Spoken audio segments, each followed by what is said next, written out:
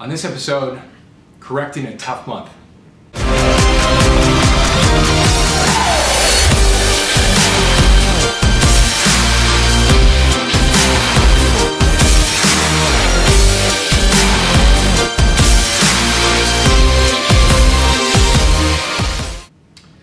Hey everybody, this is the Quarter Show, and we're going to be going over correcting a tough month. Sometimes you run into a month where it's a little difficult. We actually recently spoke to some of our clients, and I guess March was a little, actually not clients, some prospect companies, and I guess they were saying, oh, you know, March is a little difficult, a little down, everything's like that, a little tight, and you know, these things are going to happen. We've actually started our company, we started Richter, March 2008 was when we started. The storm, I want to say another word, but the storm started, right? January, the real estate thing hit, the whole market crashed. We started the company bootstrapped, no money, no venture capital, nothing like that. March 2008, it was brutal. For 8 months, went through that whole thing, and just the only thing we had to rely on was our sales, our ability to sell, and everything like that. We had no investment of any kind, and then 2009, went in 2009, it was just unbelievably tight. And the thing is that you have to understand how to weather a storm and how to push through these a tough month, you know, and you know, in that kind of economic environment, all months are tough, and you know, and there's ways to overcome it. There's things that you need to do to really overcome it, and it is under your control. If you select the external environment as a factor in any way, if you say, well, you know, it's the environment, it's this, it's that. These are things that you cannot control, so you only have the luxury of selecting things that you can absolutely unequivocally control, and then you can only outwork it. And it can be outworked. It can absolutely be outworked, and you don't want to deceive yourself to think, oh geez, you know, things just roller coaster and they go up and down. They don't. Our company, we've been up for eight years straight in a row. We've been up for 26 months in a row straight. You know, we don't go down, and that's a causation of our own, and so there's a couple different things on what you can do. But you know, one of the things is crushing outflow. You know, when you look at outflow, you look at your outflow activities. Like, are you sending out are your sales team sending out an email out overall to the prospect list they built up? Do you have a marketing mailing list that you've built up, and are you communicating to that list all the time? Are your people on the phone all the time? Are your other people getting behind it? Right, and that particular point I want to bring up, because Rob's got a nice little checklist here of different things to mention, and it's really important to keep in mind each one, but what he expects from his team and what you can expect from your team. What he expects from the sales team is there's no assignment of any causation or any decision or anything anywhere but on each individual person. Right. And so each of these items actually applies individually to every one of your people on your team. Everybody who you know is like has their own client base, who's reaching out to their own pipeline, who can like create their own sales and materials. Right. So it's each individual on your team. It's not just the company as a whole and we're all cause or whatever. It's like you have to demand it of each person under you the whole time. So absolutely. Yeah. Absolutely, we do have a list here. So, so anyway, you've got to crush the outflow, whatever that means, in every aspect that you can possibly get it done, which means your people, your marketing team, your sales team. We're talking on the phone, written letters if you have to, sending emails. 9 times out of 10, when your month is down, your sales team is down, we're talking about something where they're not working at the level that they should. And when you inspect, they'll say, oh, I'm busy, I'm doing a lot. They're not doing a lot. I hate to say it. I know I'm probably calling out some people. We're all guilty of it. But now this is really weird. This is a super important point. This is really weird, and we may be able to do a whole show on this particular point. But I've seen it over and over again, and this seems harsh. They're not, so this person or that person is not working. And Rob has said it a few times. And when you go and inspect the scene, there's the appearance of work, but it's either not being done intelligently or it's email instead of phone. I mean, it's very specific, important points, but I've never seen it be wrong. So when you go and inspect, and start to encourage and coach and push and move your people, I am doing X, Y, and Z. The only result of work is products.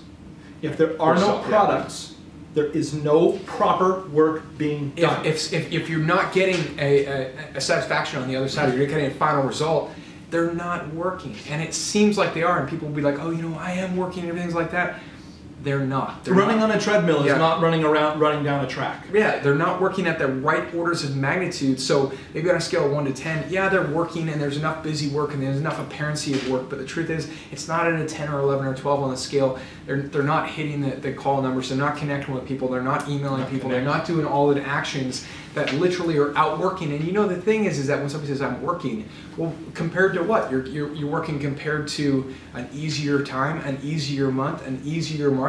If the month is tough, right away you need to step up the estimation of effort involved to go and overcome whatever's happening in the environment. So maybe the work that you did 3 months ago, that effort that you applied is not the same effectiveness or level for the effort that's required in this specific environment in this specific month. And maybe that means that every action needs to be 4 times or 5 times what it normally would. And from a management level, that's super key. Like it's been mentioned on a previous video that there was a December a few years back that was very challenging for Richter, and from management came a program written that was implemented for every December thereafter, and those are usually our top months from now on. Yeah. So it's like you have this prediction, and it has to be implemented. It has to be created by management and driven by management. It has to like in person. You have to be there in person, and it's to ensure it's executed. And culturally, it's a team thing, by the way. If you have a down month, you have a tough month, the whole team, you have to have a cultural, the whole team has to have this work ethic attitude, and everybody has to get behind the target, not just like management saying,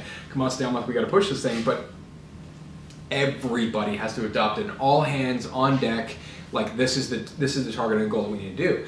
And you have to have a huge lineup, what we call a lineup. So from a sales standpoint, we take a legal pad. We have CRM and all that kind of stuff, but we're a little old school in this way. We take a lineup. We write it on that thing called a lineup, and we write it on a legal pad, and we just you can see it, and it's got to be big. If a month is tough, it's well, what do you got? You got this dollar figure, this company, this person's name. Here's the action I'm going to do. Boom, boom, boom, and it has all the list. There might be 50 cycles on there. It's dollar figure, company, person's name, and then an action of what they need to do, and it's all the way down, and everybody's got it, and it's completely jam-packed.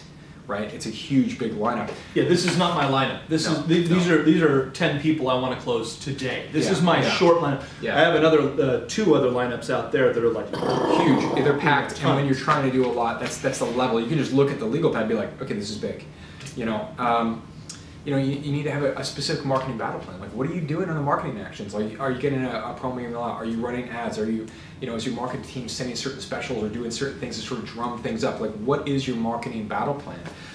Another thing is just, like I said, having the whole company team behind it. You need to announce it to your entire team and be like, look, here's what we're hitting up against, here's what we're dealing with, I need everybody, here's the target, here's the goal of where we need to be, and everybody has to get behind it, because the thing is that months don't correct just from sales or just from one person, they correct as a company.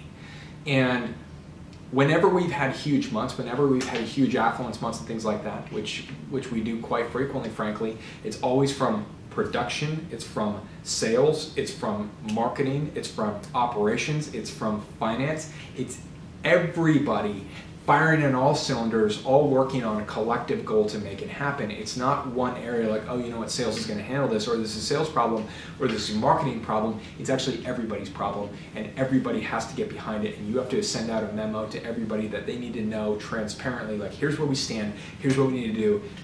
Everybody on deck, let's go and let's get this done. In every division, here's your targets per division and what you need to handle: marketing, finance, delivery, production, And the whole area has to flow. And another video topic I'm sure Robert will take up is if you find areas where there's not flow, you have to correct it. But that's a whole other topic. Absolutely, and you have to be innovative to dig up cycles. You have to be innovative. What are the past invoices or the past past accounts that have done business with you? Let's go look at that. Who have we not talked to in a long time? Let's go talk to them. What about customers that are in production? Service them, check in on them. Whose birthday is it? Call them, say check in, say hello, find out what they're doing, send them cards, send them a book, send them chocolates. Check in with people. When it gets tight and it's a tough month, a lot of people contract on actions. They contract on finance. We can't spend that now because it's tight, or gee, we need to tighten up on the money and we can't do that. We can't send them a Starbucks card because it's tight. Wrong. Okay? Double up on your spending, double up on your marketing actions, double up on every single thing that you're doing, and expand on it and lean in. Yeah, what are you going to do? Lean in on it. Save your money until it's all spent? You're not going to contract. You're going to starve to You're not going death. to contract affluence. You're going to lean into affluence. You're going to do the aggressive move, and you're going to ride out of it. You know. Yeah. And so you just recently, I had just a quick anecdote. You know, in terms of on the ground and the salesperson and this kind of outflow, what they need to do. I had 2 deals, both of them very large, that were like the prospect loved it. They were ready to sign up. It's all good to go. I'd sent over the proposal, I'd sent it over again, I'd emailed twice, this is all on the same day. I'd called twice, left 2 messages, I'd texted, I'd done everything that I possibly could think of to get both these deals done. They weren't done, and there was no reason for it. So I made a huge series of phone calls to other people and other prospects and other clients, like, hey man, how's it going? You know, I'm just calling for this. You know, like I just wanted to talk to you. And you have to outflow in every direction possible. And then boom, boom, both right in a row. I was at lunch and then they just came in, boom, boom, right in a row. And I'm like, you have to get the flows going company-wide, individually you have to as well. When you're taking action at that level, and you're doing what you should do at that level, by the end of the day, you know it. You know it. You know that you did by the end of the day because you're just like, holy cow. You know, you look at the time, it's 5, 6, 7 o'clock, and you're like, wow, that was intense. You know, and that's what is required when you have a tough month, what you need to do to get out of it. 3 things I want to go over. 3 things you need to focus on. Number 1, hammer sales. Number 2, hammer collections. I'm talking about accounts receivable, collections, finance. You need to get that absolutely in and hammer. Make sure there's no stuck flows there. Number 3, hammer production and delivery. Make sure your production, service, delivery, whatever you have, whatever your product is, whatever your service is, make sure that is getting out the door. Stuck cycles there. Make sure that your production team, delivery team, service team, they're getting things out. No things that are kind of bogged down in that section. Hammer sales, hammer collections, hammer production, and it's going to come up.